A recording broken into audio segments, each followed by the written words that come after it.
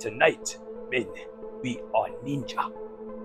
And tonight, we take what is ours. Hey, excuse me. Sorry. Just got a quick question. You think they might have an extra asthma pump there? I sort of left mine at home. Who is that? Phil? Yeah.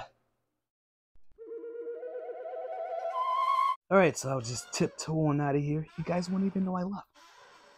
Sorry.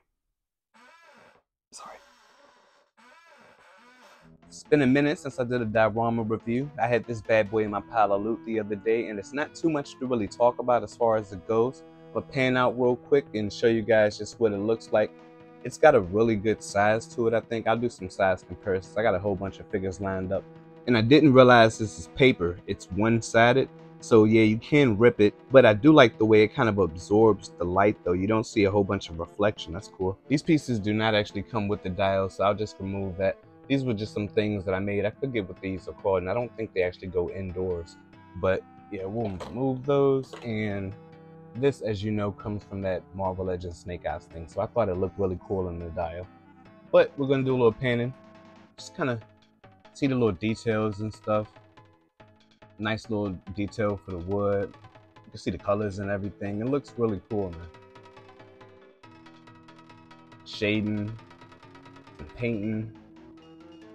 For what it is, it looks like they put a lot of time in it too, so I appreciate that.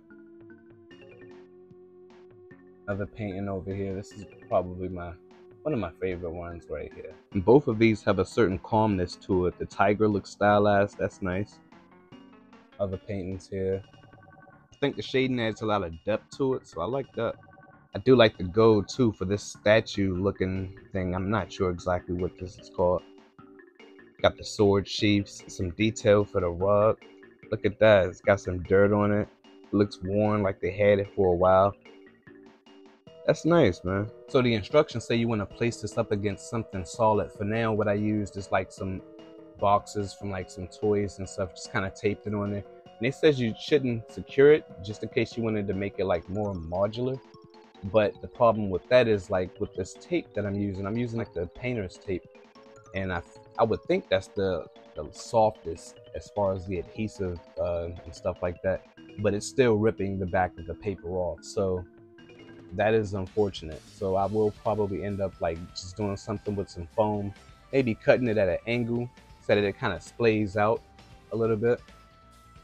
Instead of like just being closed in like that, you just kind of get more space if you do it like that. All right, so I'm just gonna throw a couple different figures up here and hopefully this will work just like this. Got your Marvel Legends in there. Your McFarlane. You got the Bernice from Zestray Studios. She looks good. The theme is off and she's having some trouble balancing, but yeah, you get the picture. You have your Black Series Darth Maul. And here we have your ActionFigures Trunks. This figure's so slick. See what else we got. We got the Dasa model Slam Dunk. I forget what this guy's name is. Fukawa. You have the Marvel Legends Silver Samurai. Here we have your ActionFigures Kid Naruto. Put a Storm Collectibles in there. Throw a Goku in there too. Jada Toys Stay Long. Here we have your Art Bones NYC the Specimen figure. It's always a joy to bring them out. And lastly, for some more Sensei action, we have your NECA Leonardo. And he looks good in there too. So yeah, that's pretty much it as far as the diorama goes. I do kind of wish it was out of a more sturdier material rather than just paper. That was a little surprising, but I mean, I guess you kind of get what you pay for. I bought it for like $34.99 on Big Bad Toy Store. And I think if you went to like a collector and had them do it, you probably end up paying a little bit more. So unless you have a printer or something like that, I kind of wish I had me a printer. I probably wouldn't have bought this if I had a printer. But that being said, I don't regret making the purchase. It's a pretty cool addition. You know, you will get some mileage out of it. And I like that it has all sides too. It doesn't have a cylinder, of course, but you don't really need that too much. But yeah, I think it's a cool diorama. And yeah, I would say I would recommend it. All right, y'all, that's my video. I will catch y'all on the next one. Peace. Me trying to measure this thing was all over the place, but it measures just under 11 inches high and under 17 inches long, so not quite 17 inches.